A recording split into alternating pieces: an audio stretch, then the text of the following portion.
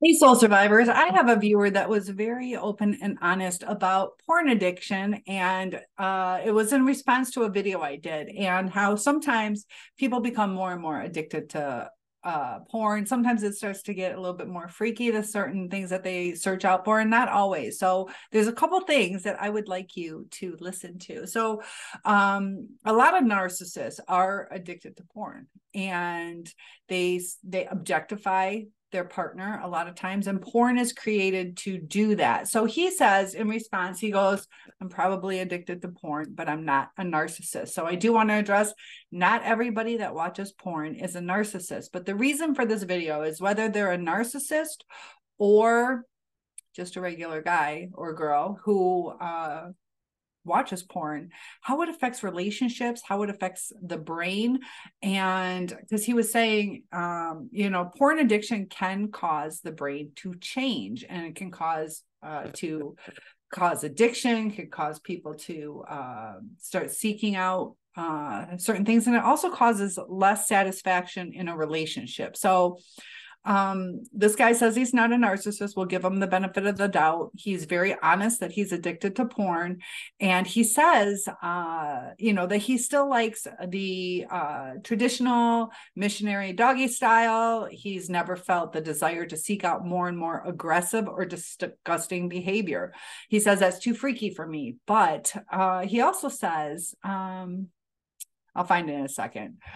So he says, I never needed more and more stimulation. So some people are happy just, once a day, and that's good, or two's the limit. We all have different things, some of us 4 or 5 times a day, others, once or twice, or sometimes once a week, to give us our balance.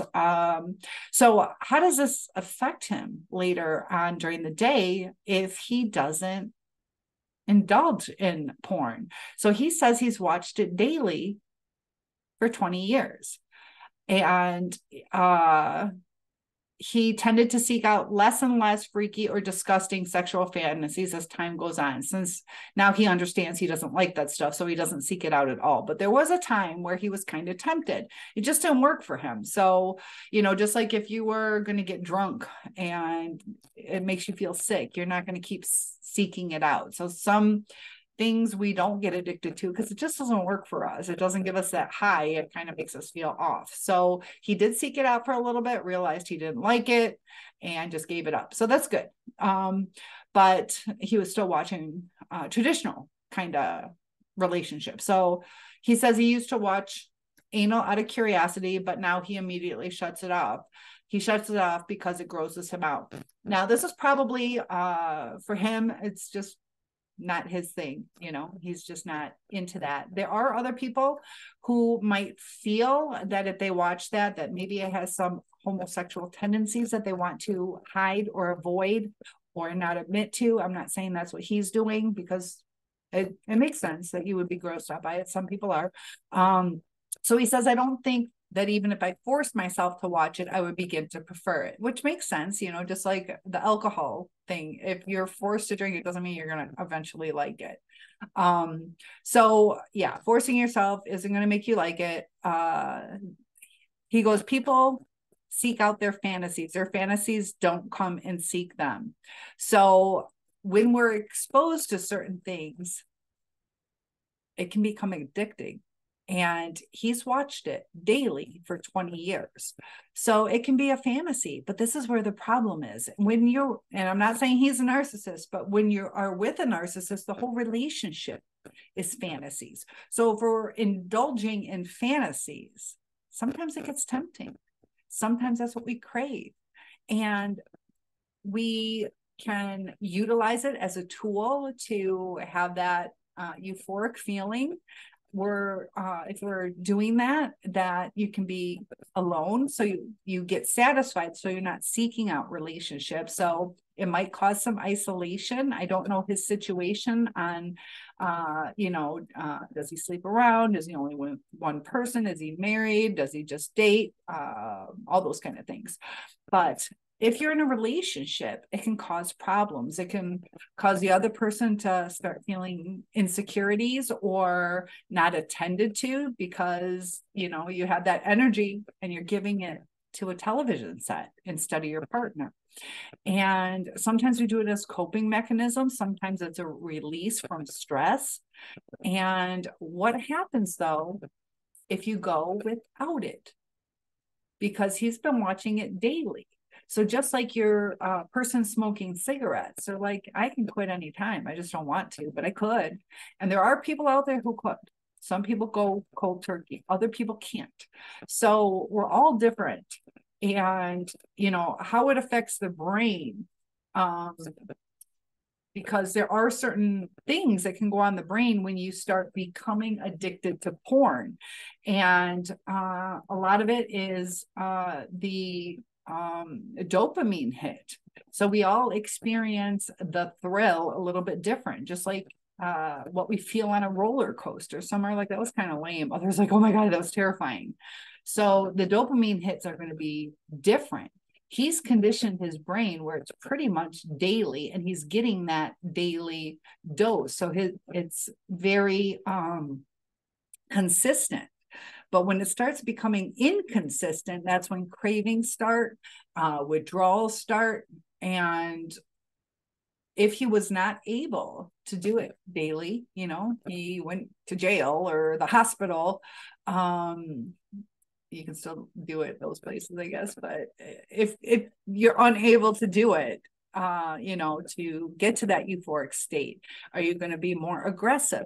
Are you going to have coping mechanisms with stress? Are you going to be more agitated? Are you going to be more restless, unable to sleep? So it is working for him, but in a relationship, just like the more people that you've been with, the more people you can compare to. And, you know, you can be in this relationship and get creative. Like, I watched this one porn video and that would be a great idea. What do you think? Do you want to do that with me? And they do it. There can be a letdown because like they could think like that didn't turn out how I wanted, as opposed to just being involved in that moment. There might be certain expectations based on something that you watched. So the more partners you have, the higher chance of divorce from your past. And that's because you can compare things. Like, I used to get flowers for, you know, every Friday, and this guy I'm with now doesn't do that. You start comparing as opposed to, oh my gosh, he gave me flowers and then it's just Tuesday. Our expectations change. And like I said in that video, how they hone in on the act or the body part, that you start not realizing people for who they truly are. It becomes more targeted. And he says it's not because porn damaged their mind and made them do it. That is, of course, an excuse for bad behavior. So it's interesting that you called it, this just clicked, that you called it bad behavior. So there's probably something where you're like, yeah, maybe I shouldn't be watching it. Otherwise, you would call it probably something different than bad behavior. And it could be societal things that are telling him it's bad behavior. And what was the other thing? There was one other thing that I can't remember what it was. Aggressive. Okay. I've never felt to seek out more and more aggressive or disgusting behavior. So there's something disgusting about going one step further and aggressive. So he likes to keep it within traditional senses, but the point is that not everybody watching porn is a narcissist. And I will agree with that. And he's been very open and honest about this. And as far as the brain chemicals, he's just like that smoker. I don't know what withdrawal would be like, according to his writings here. Now, I haven't interviewed him, gotten in deeply, has he ever gone a week without it? But sometimes we don't even realize when we start getting a little agitated or short or snippy with people, that could happen with him. So he's found a balance for him, and he's still continually doing it, seems to be working for him. But what is the extended portion of it? Is he having a fulfilled relationship, or is he more content being alone because he takes care of business on his own? So he's missing out on a relationship possibly, or deepening and building that connection with who he could be with. So that's something to consider, because when you're in a relationship and you start watching porn, it can be devastating. People see it, some people see it as cheating, because it is taking away from how your partner is going to feel. And that's where the relationship is, the empathy is. Do you have empathy for your partner?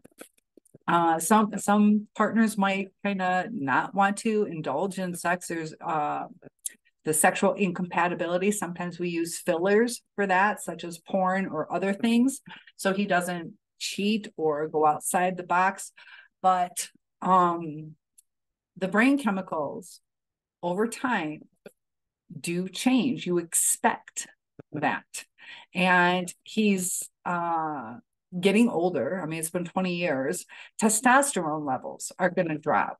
So some of his changes in behavior are more likely age related to testosterone, or it just takes longer. Do I have enough time to do this? Or I'm frustrated. I got to, tickle myself too much, where it's not as quick, because usually people can watch porn for that instant gratification.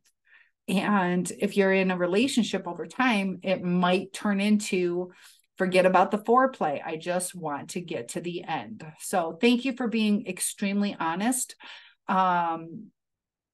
Porn, like you said, people do seek out what they're interested in, but it latches onto you. Some people can go years without watching it again, but you watch it every year or every day. And it can be fun, it can be thrilling, it can be exciting, but it can alter your brain. You might not see what it's doing because it's being fed. It's being fed consistently. When you're with a narcissist, we have that trauma bond because of the inconsistencies, and it causes a super tight addiction. And it's just something to be aware of. So I'm not saying he's a narcissist by any means. He's been very honest. So thank you for that. One-on-ones are available. Topic requests are welcome. And it just affects relationships. So some of us are happy being alone, but if you want a fulfilling relationship, we're social beings. We're meant to be with people. And I appreciate your honesty.